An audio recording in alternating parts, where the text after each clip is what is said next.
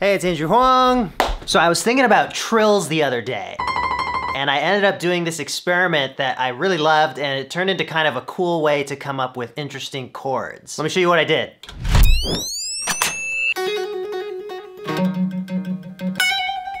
So I played 3 different trills at completely random spots on the neck. I was just kind of trying to do some low ones, some high ones, and they were spaced differently. I had a 1 semitone, a 2 semitone, and a 3 semitone trill, though you could probably experiment with different combinations. So I've got them all stacked up in Ableton now, and let's just have a listen.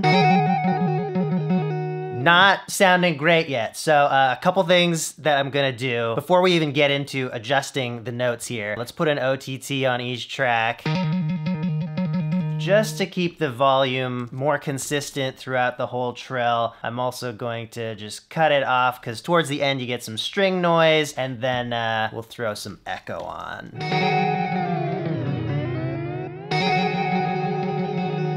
Okay, so got it sounding kind of pretty now, other than the actual notes. And now I'm just gonna pitch shift the individual clips around, just using my ears and seeing if something feels good, not knowing what these notes are still. I might start by taking one out at a time, listening to different combinations of just 2 of these trills at a time, seeing which are the most complementary to begin with, and then pitch shifting the other one around that.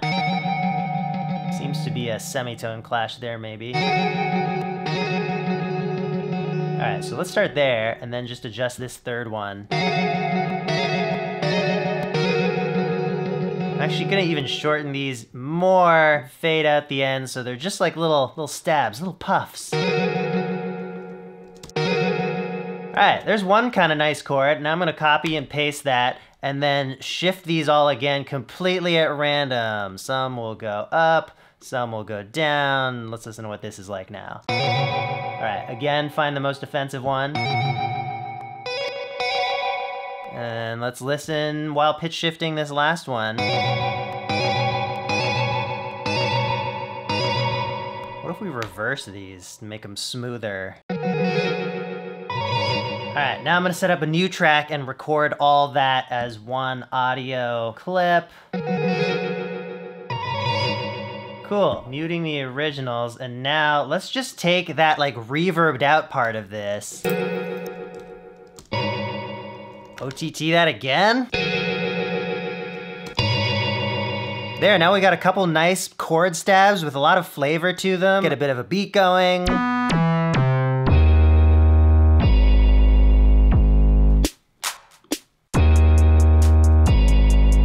I'll reverse this one again at the end, actually.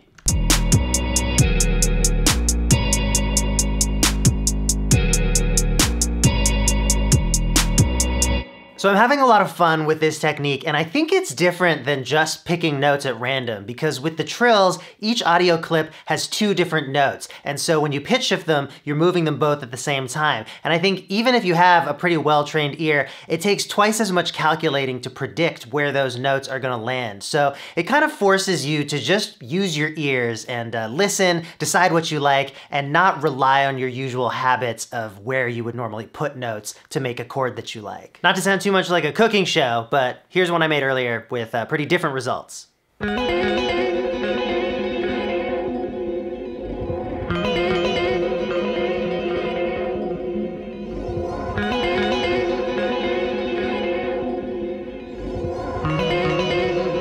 Also with the trills, I think that flutteriness between the notes is really nice, and it's different than just playing them at the same time. Even though with the reverb and delay you do end up hearing all the notes ringing out together, there's an underlying movement with the trills that I just think is sonically pleasing. So after doing this experiment, it got me thinking about that aspect of trills, how it's 2 notes going back and forth over and over again really quickly, but somehow that's a completely different effect than just playing both notes at the same time. And I think what's happening is that the trill is spreading out the dissonance. If you play a 1 semitone trill, totally palatable. If you just hold those same 2 notes together,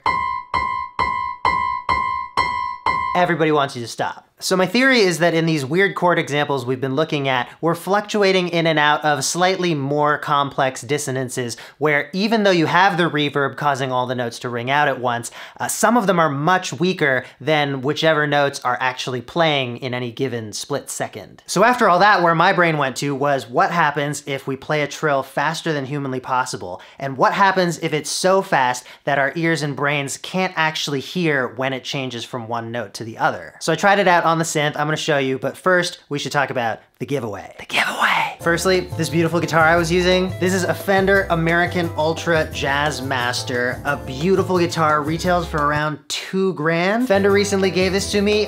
Thank you, Fender. It's amazing, it's beautiful, and they also want to give one to you. They're also contributing 2 of their new Mustang GTX 100 amps. Novation's new Launchpad is in the giveaway. We've got a few modules from IntelliGel in the giveaway, some MIDI controllers from Arteria, so much more. Check it out, the link is in the description. It's open to anybody worldwide, and I'll announce the winners on my Instagram the week of May 15th. So our experiment here is pretty simple. It's just 2 oscillators, and they're both analog, so I can crank them as fast as I want without worrying about any kind of buffering or latency or glitching or crashing. We're just dealing with pure electricity, so I guess the upper limit on our speed would be the speed of light. So I'm using the square wave from an ACL variable sync VCO that's gonna oscillate between 2 distinct pitches. I'm attenuating that through a 4MS VCA matrix and then using that signal to control the pitch of a Moog Mother 32. You can ignore all of these other cables. That is for a different patch. Actually, do you wanna listen to it for a sec?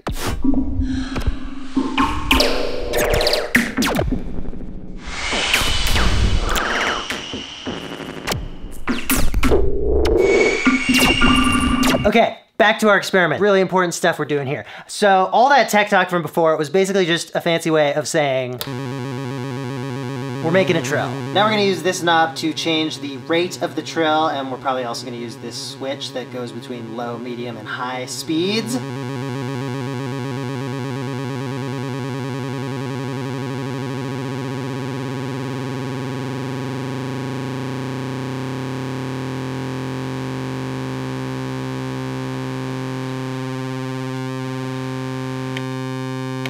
Did you notice what happened there?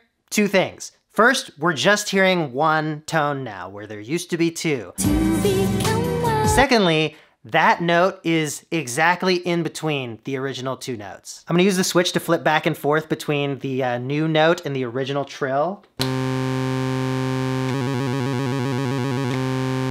We've got na na na na na na na as our trill, and then we end up with na, the semitone in between that whole tone of our trill. So when I first stumbled upon this, my thought was like, okay, maybe when you play a trill super fast, the note you end up with is just the exact in-between point of your original 2 notes. Would that be too simple of an explanation? Turns out yes. I repeated this with a few different intervals and, well, just listen. This is an octave.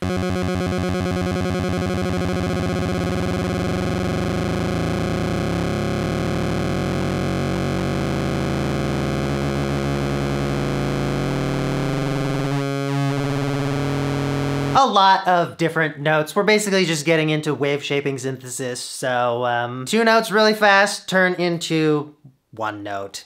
Some other note. Maybe if you have more ideas about this, leave a comment. I'd love to hear your thoughts. Also, let me know if you try out that chord technique. Enter the giveaway. This video was just all over the place, but I hope you enjoyed it. See you in the next one.